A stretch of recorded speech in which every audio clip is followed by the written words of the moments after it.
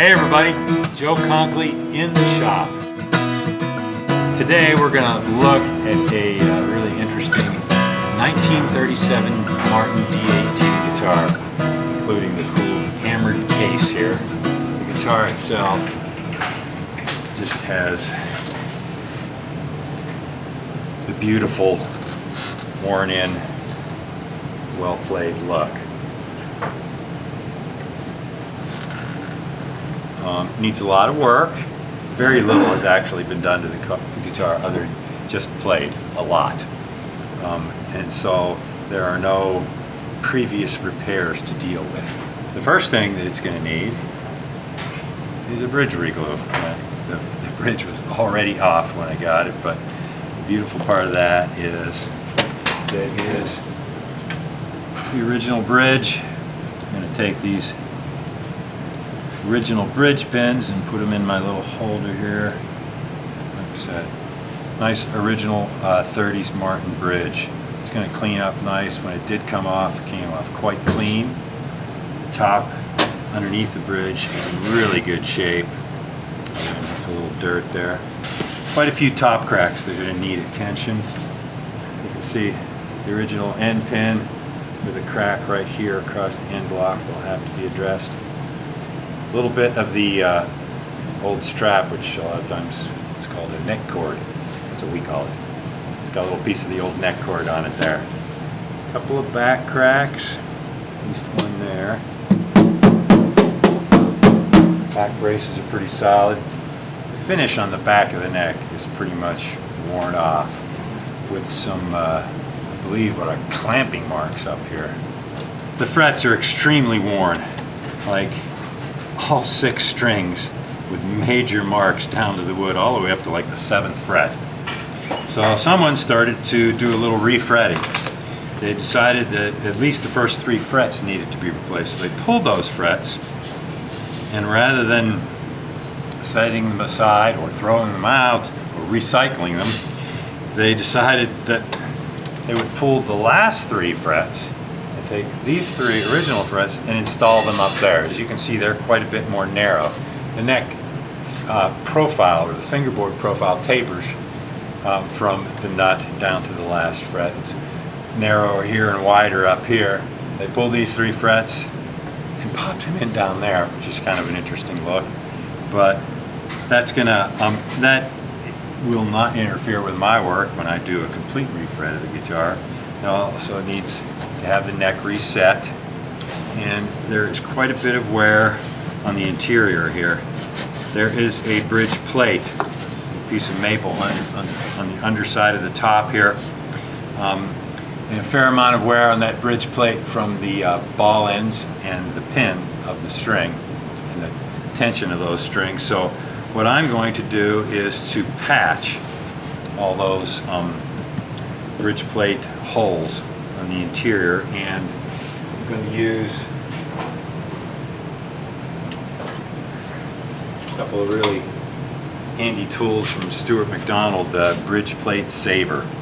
So what this allows me to do is to cut a hole on the interior. I can do it from the outside of the guitar here, that will accommodate a patch that I can make with this tool. So this is the patch cutter. This is the tool that will allow me to create the cavity to fit that patch. You can make the patches out of any material you want. I, of course, want to make it out of some maple. This is a piece of maple that has already had a few patches cut out, and you can see they're round patches. This is some material from rosewood that we use to cut some rosewood patches. You can see that this is what it looks like when you start to cut the patch. It usually has to go the whole way through here, but the patch has a dome on the top, and this tool will cut the cavity that accepts that domed patch. So let's start. I've already set the depth of this cutter for the proper depth for the bridge plate, and so what that inserts here in through the indexes off the bridge pin hole, the existing bridge pin hole, threads up in there, this plate, padded brass plate, goes on there and draws that cutter up to the proper point.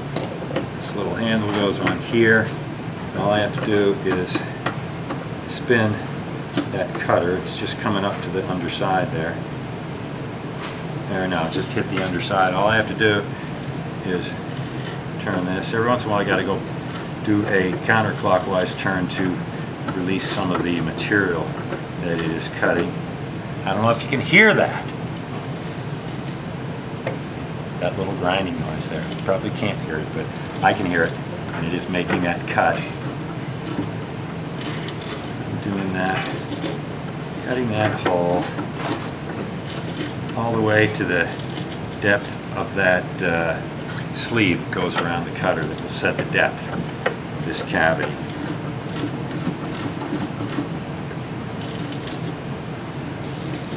You can hear it a little more now. I'm getting there. It doesn't take a lot of time to get this cut. It feels like it's registering there. I think I will take a look inside. Make sure I'm at full depth there.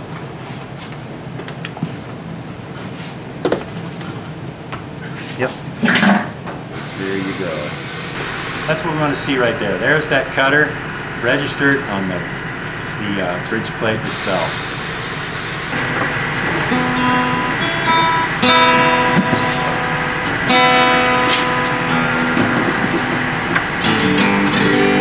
You see all the bridge plate, maple bridge plate material in the cutter there. That's all the stuff. That's the hole itself. Make sure that the hole is in. Yeah, that's pretty good.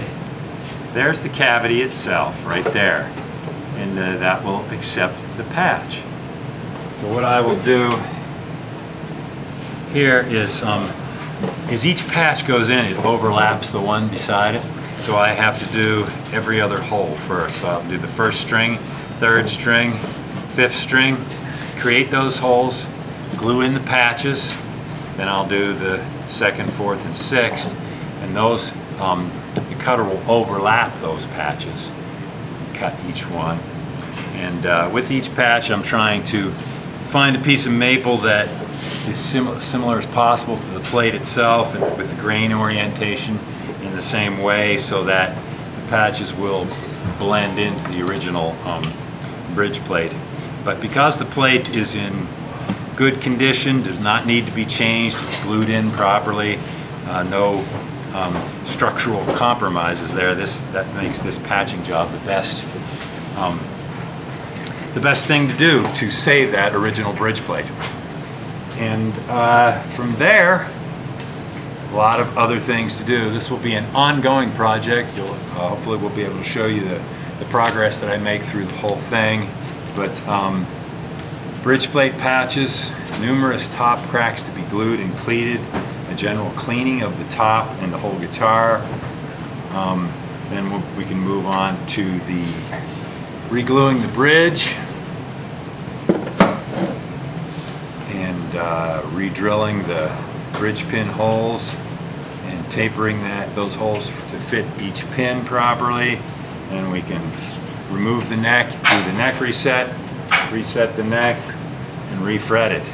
And I'm sure there's a couple other things in there that I'll be addressing also. So it'll be an interesting ongoing project to restore this beautiful old guitar. And that's what I've got for you in the shop today, everybody. Thanks for tuning in. We'll see you in a couple of weeks. Remember, like us and share us on Facebook and all those other fun social media platforms. Take care. Bye-bye.